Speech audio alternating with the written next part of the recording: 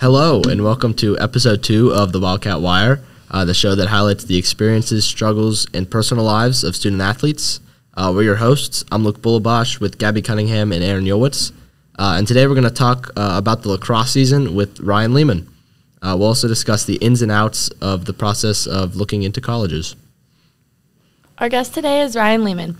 She is a sophomore midfielder for the girls lacrosse team, and she is here today to share some experiences of the lacrosse season, some details about looking into colleges, and maybe some interesting stories. Hi, Ryan. Thank you for joining us. Thank you for having me.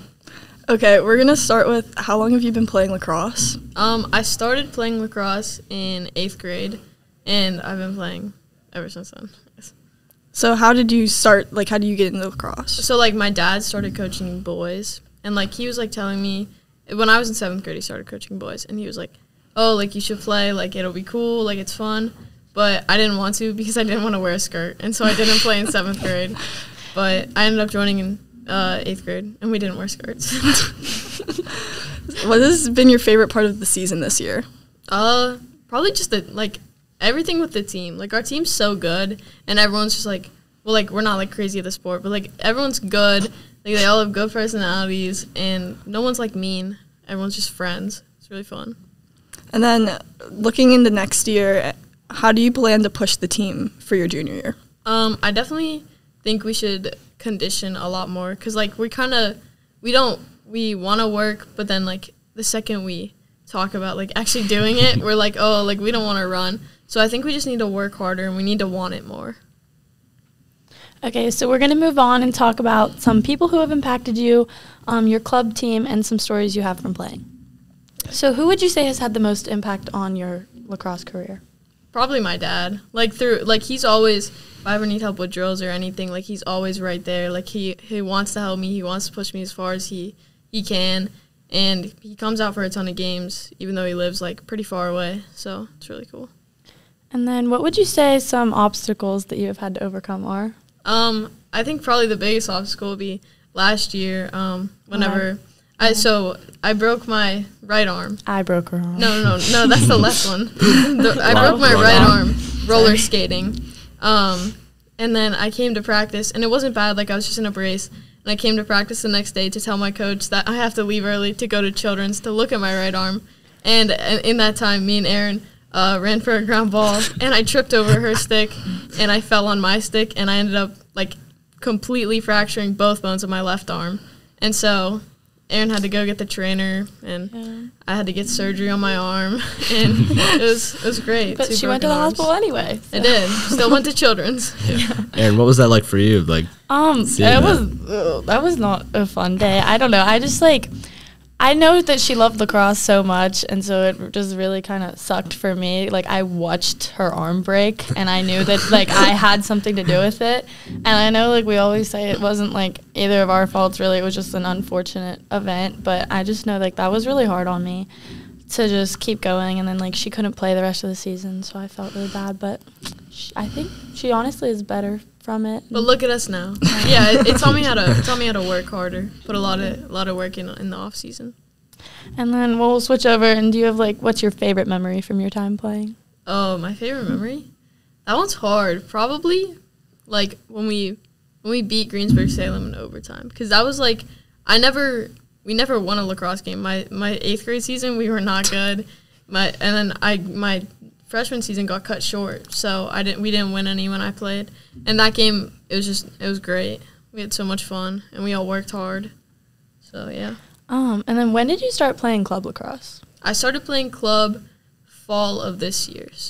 I signed up, but I didn't get in time for summer. So I started playing in the fall, and we did, a winter league, and it just helped me build my skills, too. Yeah, and so would you say, that's just had an impact on your playing? Yeah, the coaches are great, and, you really get to meet a ton of people. When we went to the tournaments in our preseason, I saw a ton of, my coaches, because they coach for, Bethel and, other teams. And so I got to see them. I got to see people I played with. And it was just really good.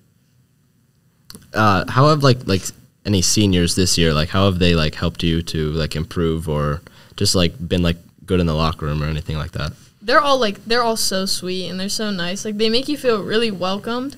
and they'll talk to you about anything. They'll help you out if like you need help with a drill, or if you don't know what's going on. They know how to talk game. They understand the game, and they're good at advocating to our coach for like what underclassmen want or need help with. And they're really good at pep talks. Like, I feel like they've all been in our position, and so just like before a game when I get nervous, they help so much. They hype us all up. Yeah.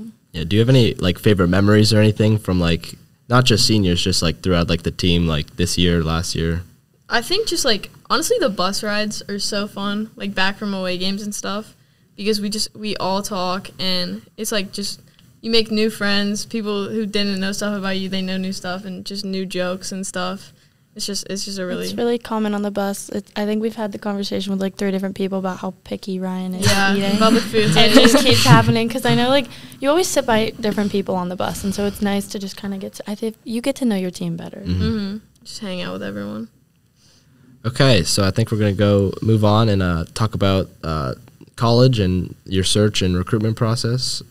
So we'll start off, like, what's your dream college, or, like, what are you thinking about attending? At first, it was, I have a hoodie on right now. At first, it was USC, like, because I wanted to be a director. That's changed a little bit, but they have a really good directing program. They're right, like, next to Hollywood. So I always was like, oh, like, California is super nice. Like, I always wanted to go there. But I started going to some Penn State camps, and I love Penn State. Like, it's so nice. And it's right here, too. So I would love to go to Penn State. Are those like the only 2 you've been thinking about, or have you looked at any others? Or I would say those are like my dream schools. Like but like obviously like those are D1, and I would like to play lacrosse there. So like it's a really hard goal, and so I've kind of been all over the place. Like I would love to go to any D1 school, like if I could, just because that's like a goal for me, and it would be such an accomplishment.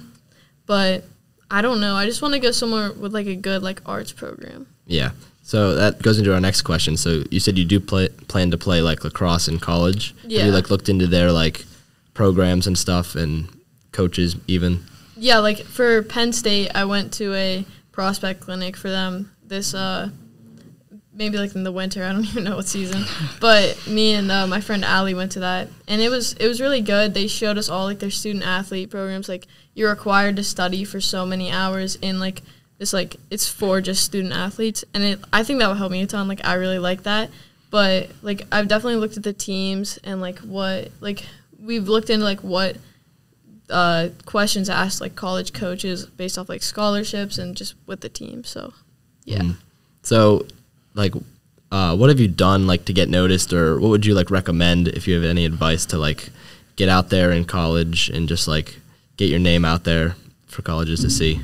Definitely like there's a few like apps like NCSA like you can use to look at colleges you're compatible with and just look at different division levels and stuff. And then I would research those colleges and then look at like their prospect clinics and their camps and how you can get in touch with their coaches, because then you can go directly to, because a lot of them have prospect clinics, so you can go directly there and perform in front of those coaches.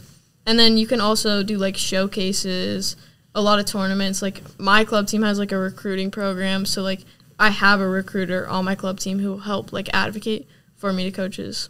So stuff like that. So I know you said you wanted to like something like a director in college. Is that like you absolutely want to follow that, or are you still like undecided? I would say I'm pretty undecided. Like I like film and I like media and taking pictures and stuff. But like I don't know. Like I think a director would be fun, but I also like photography and I like taking pictures of animals. Like I feel like wildlife photography would be really cool. But just something like that. Yeah. So if you were to pursue like that, like photography or animal photography, would you still consider like USC and Penn State, or would you look other I think I would. I mean, USC, I think it has a good film program, so it probably has a good photography program with that. And, I mean, Penn State, it's like here, and I feel like they probably do. I haven't really looked as much into it, because Penn State, it just, like, recently came up, and I've recently just been like, oh, I want to go there.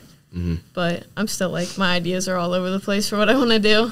Okay, so you played field hockey, too. So how does lacrosse kind of compare to field hockey in terms of, like, what I mean, I know like lacrosse is your main sport, but just kind of like lacrosse, I think Lacrosse I'm much more dedicated to. Like for field hockey, I would stay after field hockey practice to practice lacrosse.